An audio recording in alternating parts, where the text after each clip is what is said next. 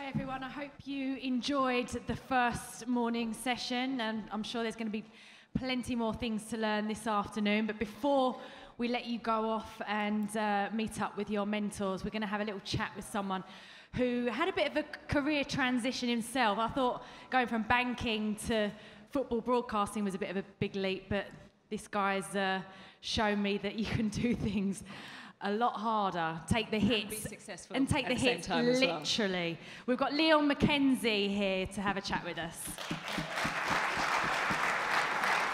Good afternoon. Okay, Leon, so what happened? You just decided you fancied someone punching you in the face after a career in football? Not quite, because it hurts. But no, I had 18 years in professional football, for those of you that don't know. And when I finished football, let's just say I wasn't prepared as such. So I always believe that life circumstances change everything, and I certainly had a lot of those going away, from football, and not able to maybe, I'd say, cope with a lot the first time round. So at the age of 35, when I was a little bit lost, direction-wise, didn't really know what I was going to do, life after football. I was struggling through mental health issues, so a big part of my life has been depression. So I was trying to cope with that the best way I could, but I wasn't really doing so well at the time. So when I jumped into a professional boxing ring, although it's in my DNA and I'm from a boxing family, it was a transition in my life at the time where I literally just had to fight back. So although people saw me, Leon McKenzie's jumped into a professional boxing ring, he used to play football and he's trying to do something different, I was actually, what most don't know is that I was actually trying to literally fight back in my own life.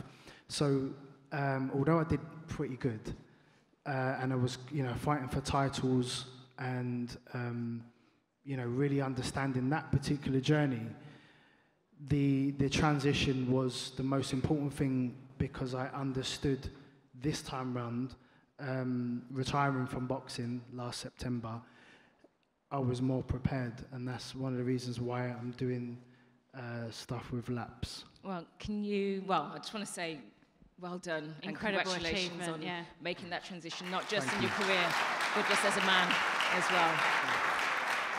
You've just mentioned it. Now you are working with LAPS. Can you just tell us more about that? Yeah, sure. LAPS is an online platform. LAPS stands for Life After Professional Sport. So I believed in this company because I actually bought my own shares in it, because I believe in it so much. And what this company is doing is supporting athletes who are, whether that's coming to the end of their careers or during, who are just not sure what to do. We're an online platform. It's free to become a member, to sign on, become a member. If you look at our website, there's so many different ranges of careers there where you can look at different sections. Those that want to stay in sport, there's different job opportunities. Although, one might not make it in a particular career, there's so many other jobs around within the areas that we are trying to sort of succeed in. So it's very important to have that support for young athletes. I didn't have it when I was playing, and I'm kind of glad that I'm involved with this. This has now enabled me to go and speak in academy, speak to scholarship, section. I spoke at Liverpool Football Club a few weeks back, which was very successful, and just trying to prepare them for now rather than later. Obviously, I've sat where they were sitting at the time, and it was important to get the message across, put on a workshop for them, interact. Did they listen? At first, no, but when I put up a goal I scored against Manchester United, they all soon leaned forward. And I put a few boxing things up as well. So, at that age, the youngsters are sometimes, they just need to be educated. They need to be given a chance. Some might have a little bit of an attitude around the whole kind of area of, you know, just trying to like, you know, I'm earning the right money at the moment, but they're just not educated enough to understand the whole process of, like I say, life circumstances change everything. And although we can be here one time, we can also be here the next day. So it can change just like that. So that's my thought process around trying to prepare the future rather than later. You've proven that you can definitely do that. And you've also interviewed someone we've probably all heard of, because you've made a film as well, haven't you? And who did you interview for that? Yeah, I mean, this is another thing. So, you know, I believe in reinvention. I believe to keep reinventing yourself all the time. And that way, you know, you'll never run out of ideas. One of this, because of my journey in the football and the boxing transition, I had the opportunity to make a film, football, boxing. And what I did was in that journey, I had a few ideas and I incorporated mental health awareness into this documentary, which has allowed me to go and interview other athletes who some have struggled a great deal and some haven't. So I interviewed people like Kelly Holmes was fantastic, Ricky Hatton, Frank Bruno, Alan Shearer, the list goes on. But the one person, and I believe in the universe a lot, and the one person I was able to get a fantastic interview with was Dwayne Johnson.